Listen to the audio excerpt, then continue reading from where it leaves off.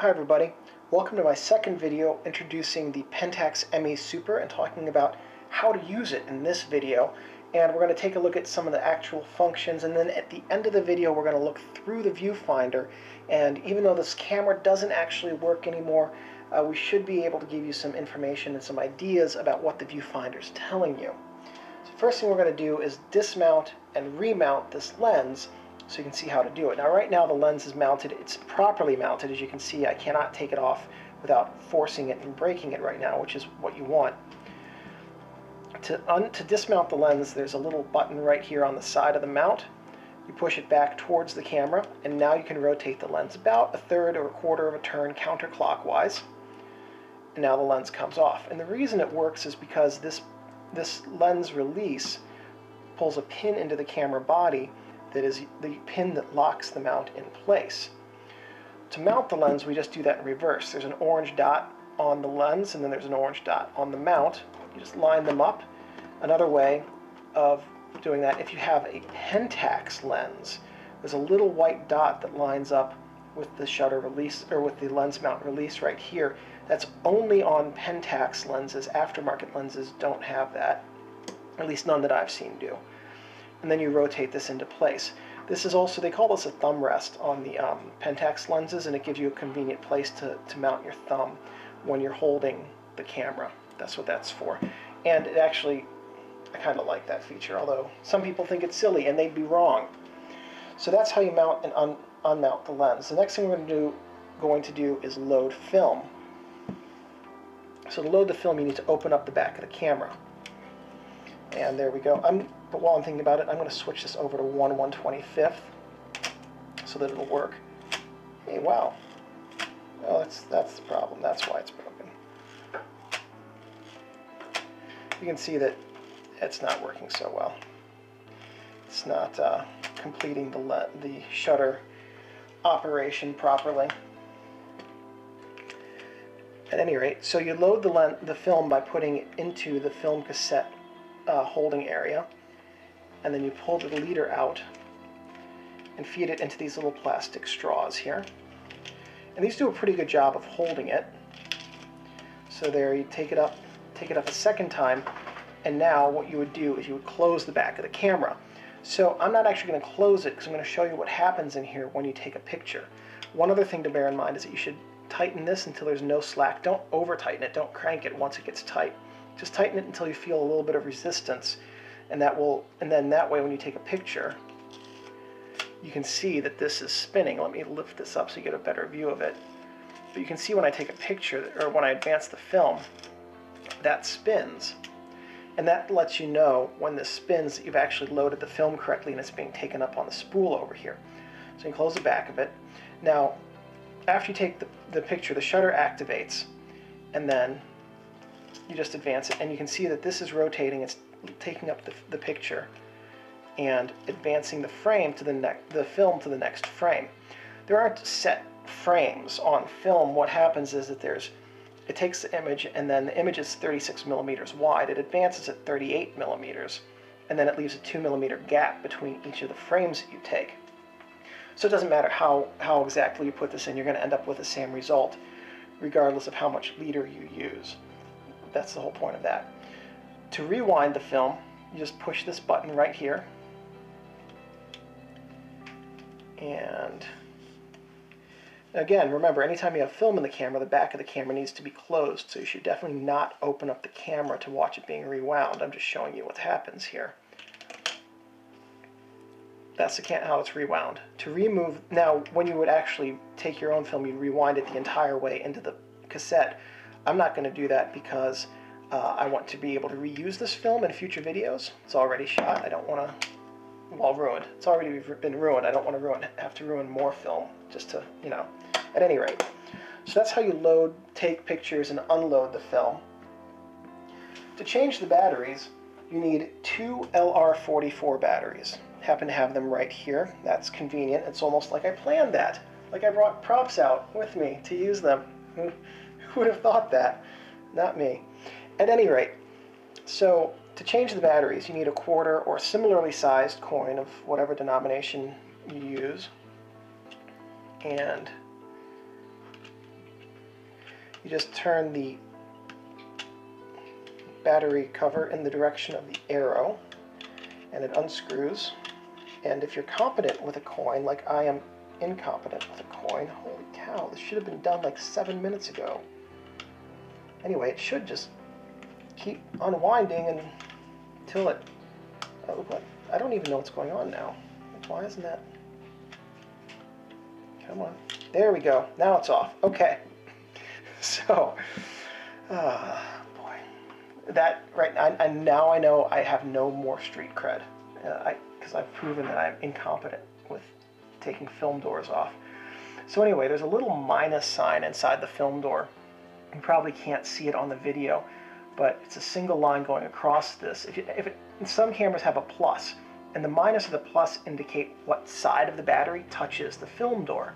So if we look at the LR44, there's a flat shiny side that's got some writing on it, and in fact it's got a plus.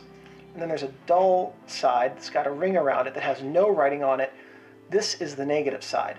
So when we load these, we want them so that the dull side with the ring around it is facing the bottom of the camera. So as you're looking at it, you should see no text. Batteries should both be loaded with the negative side facing the film door.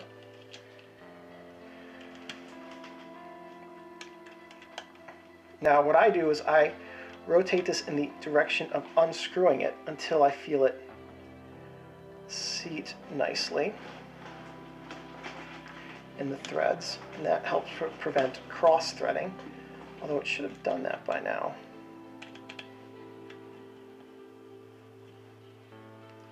Seems like I've rotated it more than a full turn at this point, so I've done something wrong. Let's try it now. Okay, there we go. That's not it. Just gonna keep rotating this until it works. At any rate, so what I do is I rotate it the same direction as you do to unscrew it until it seats properly. There, it just seated. And then I screw it in because that helps prevent cross-threading the battery cover.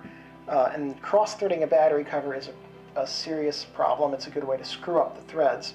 And then you got to kind of have it repaired. And all right, so we're looking through the viewfinder here. And on the left side, you can see that there is a time scale, and that's your shutter speed from 4 seconds to 1/2000th of a second. There's also a red indicator that you're over and a red indicator that you're underexposed. There's also indicators up at the top for EF and M. M for manual mode, EF, I believe, for electronic flash mode. So right now we're in automatic mode. And what I do is I have to press the shutter, and that's going to tell me that if I were to take a picture right now, it would be 1/30th of a second. Adjusting the aperture, I would now be taking it at 1/500th. And you can see that as you go from 1/60th to 1/30th, all of a sudden it turns yellow. And the reason being that at 1/30th you don't really want to handhold the camera 1/30th and slower, because you're likely to end up with a shaky image. So 1/60th and faster, you can handhold the camera and get a good image, one that without camera shake. So that's why it's green. It's telling it's okay, go ahead and take the picture. Now if I go to manual mode here, that's telling me that I am way overexposed right now at 1/125th and whatever else, so whatever aperture I'm at, which doesn't make sense because I didn't change the aperture. So it's also got a green dot next to the M letting me know I'm in manual mode. Now those two black buttons we looked at on the top of the camera, let's take a look here real quickly, above the auto and below the auto, these two. If you touch the top one, that increases your shutter speed, and if you touch the bottom one, that decreases. So this goes faster. The one above would go from like 1/125th to 1/250th. This would go from 1/125th to 1/60th. So here we are again, and you can see that right now I'm at 1/125th. If I touch up, I go up to 1/500th, and the down button on this one's really persnickety. So it's hard to get it exactly right, but you can see it taking the shutter speed down. Now if I switch this to 1, so now I've switched it to 1/125th, and it is giving me no information whatsoever. And if I go to bulb mode, it doesn't do anything either.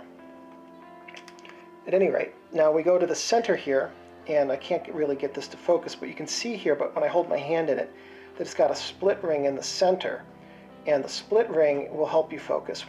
If you have two objects, what you would do is you would get them to line up in this very center ring, and that's how you would know they're in focus. And then around the center ring, there's a series of microprisms that will give you fine detail focus around the center ring. And then the rest of the screen is a flat ground glass mat that you can use to do additional focus and image composition. So that's most of what we're going to talk about. There's one last thing to talk about, and that is the center weighted through the lens meter. And what that means for center weighted is, let's say you were looking through the camera right now and you were seeing exactly what you're seeing on screen. An area about like this constitutes 60% of the meter data. And so most of the metering is going to come from the center, and the balance 40% comes from the rest of the ground glass image. And what that means is that if you have a darker area, like a shadow or a dark spot in your subject, like if you're taking a picture of a building and the building is white and all of the glass is black or brown, and the glass is in the center, or whatever is darker is in the center, then most of the metering data is going to come from the center part of that. And one thing you can do when you're taking an image is you can use this auto exposure compensation dial to bracket or change your image. So right now at 1x, if you meter at f8 and it says it's 125th of a second exposure, well, if you move it to 2x, it's going to be 1/60th, 4x is 1/30th. Likewise, if you move it to 1/2, it's going to be 1/250th, and 1/4 is going to be 1/500th. Because what that's doing is changing the amount of light that comes in. So 1/60th is twice as much light as 1/125th, 1/30th is 4 times as much light, 60th is 2 times as much, 30th is 2 times as much as 60, so 4 times as much light as 1/125th. Likewise, 1/250th is half as much light as 1/125th, and 1/500th, for the same reason, is 1/4 the amount of light of 1/125th. So that's what those 5 numbers are indicating.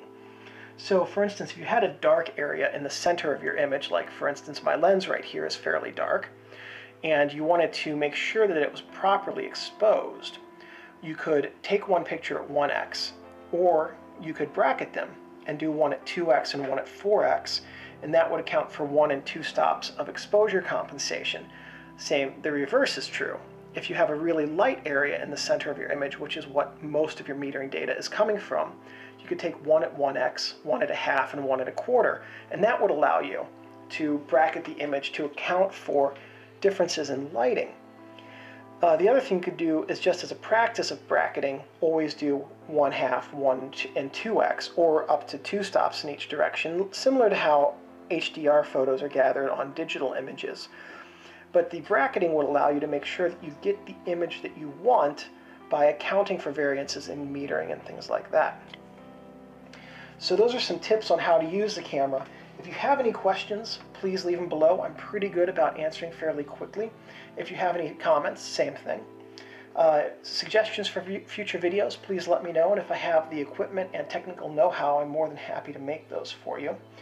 If this video was helpful to you, please give me a thumbs up. That lets me know I'm on the right track and that my videos are being well received and helping people. And if you'd like to, you can subscribe to my channel down below, and you'll be notified whenever I release more camera and film photography videos. Not all my videos are about cameras. Some of them are about film photography in general and different creative projects with film photography. And one last thing, thank you guys for watching.